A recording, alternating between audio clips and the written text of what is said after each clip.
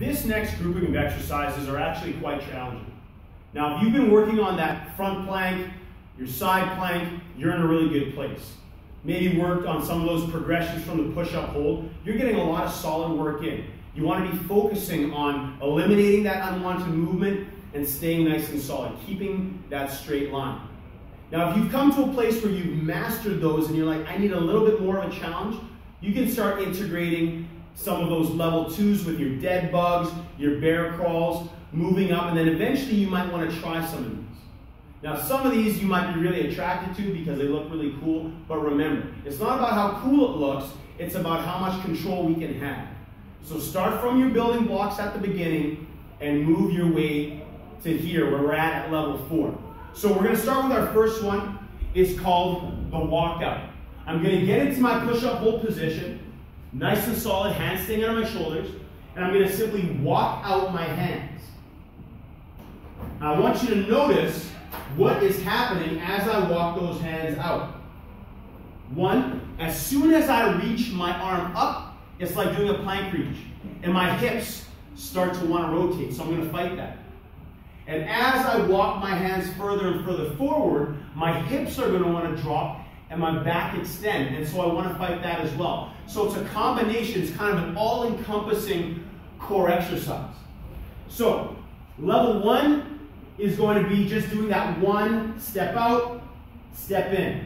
And then you just make it harder as you reach further and further. Now you want to be mindful, I'm going pretty far here, but I'm really having to fight that I don't drop my hips. So you don't want to go too far. You want to make sure that you stay under control that whole time. So that's the walkout. Now a variation of that that's also very challenging that we can do from the core, or rather from the plank position, is called a body saw. So I'm going to use two 2.5-pound plates, and they're going to be sliders under my feet. You can use actual sliders that you buy at a fitness store, but this will work just fine. It'll slide here on this rubber. So I'm going to get into my plank hold position, elbows under my shoulders, straight body, and from here, instead of walking my hands forward, I'm going to push my body back, and then I'm going to pull it in. So it's the same challenge with regards to keeping my hips from falling as we were doing with that walkout, and pull it in.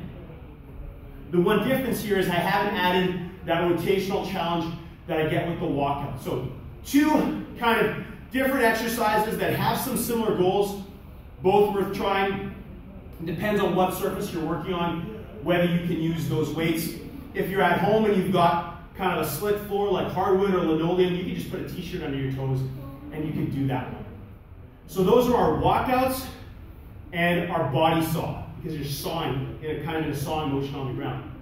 The next exercise that we're going to do kind of falls along the line of that walkout, in that we're going to be fighting the rotation and also fighting that extension and that flexion that we don't want, and it's going to be the plank up. So we're going to start in that push-up hold position, nice and solid, and then we're going to drop down into plank position, solid.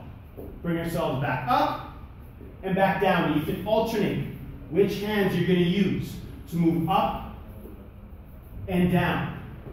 If you want to throw a push-up in there to make it a lot more challenging, you can do that. But that's kind of one of the ways that we can start, along with our body saw and our walkout. Some of the ways that we can make our core exercises a little bit more challenging if we've really been able to master those previous levels of exercises.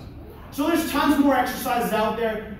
Enjoy kind of surfing the internet to find them, but ask yourself this question: what is the ultimate goal of that exercise? If it's just seeing how often you can curl and crunch, and it's probably not something you want to do. If it's something that's going to help you focus on controlling movement, then for sure, go after it, try it out, make sure to be safe. Don't do something that you're unsure about, and of course, you can always ask your phys ed teacher. So that is the end of the level 1 to 4 course series.